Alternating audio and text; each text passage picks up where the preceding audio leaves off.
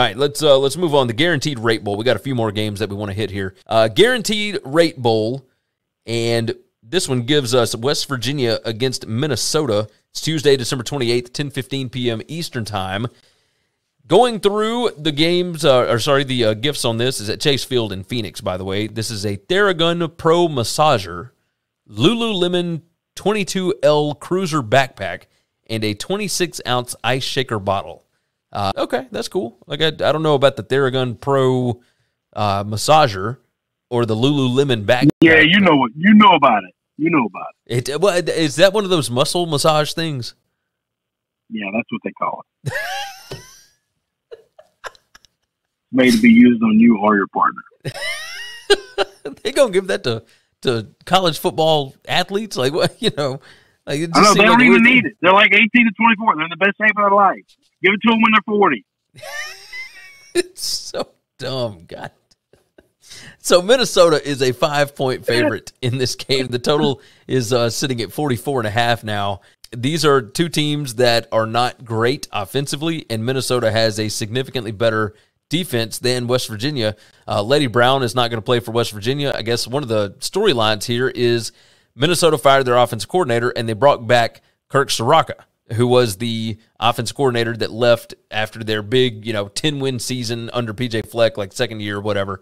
And he went and was Penn State's offensive coordinator for 1 year, and then he was an analyst this year for West Virginia. Well, now he's been hired back to be offensive coordinator at Minnesota again, and who do they happen to play in their bowl game but West Virginia? So they've got a little bit of insight there. I think Minnesota is just a significantly better team than West Virginia. You look at some of the numbers on it. West Virginia 3-13 against the spread in their last 16 bowl games. Like, they've never been good in bowl games. And Minnesota has covered 4 bowl games in a row. P.J. Fleck gets his boys fired up for these things. He always views this crap as opportunities. I fully expect them to win by at least a touchdown, if not more.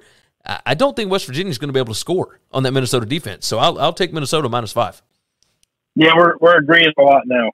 Towards the end of this thing, I completely agree. I think P.J. Fleck is going to have his boys rolling, and West Virginia, losing their OC. I think he was the play caller, right? Neil Brown wasn't play calling, right?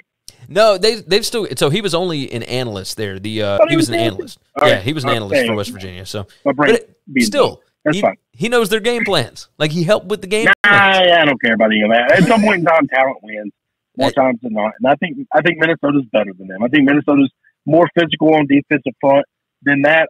They haven't played a lot of good defenses because the Big 12 just didn't play defenses. A couple of teams did. Baylor, Oklahoma State. I think they struggled real bad against those teams. So I think they're going to struggle here. Not that Minnesota defense or Oklahoma State. That's a gross exaggeration. But yeah, I like the Gophers in this. I like the Gophers to cover. That makes sense.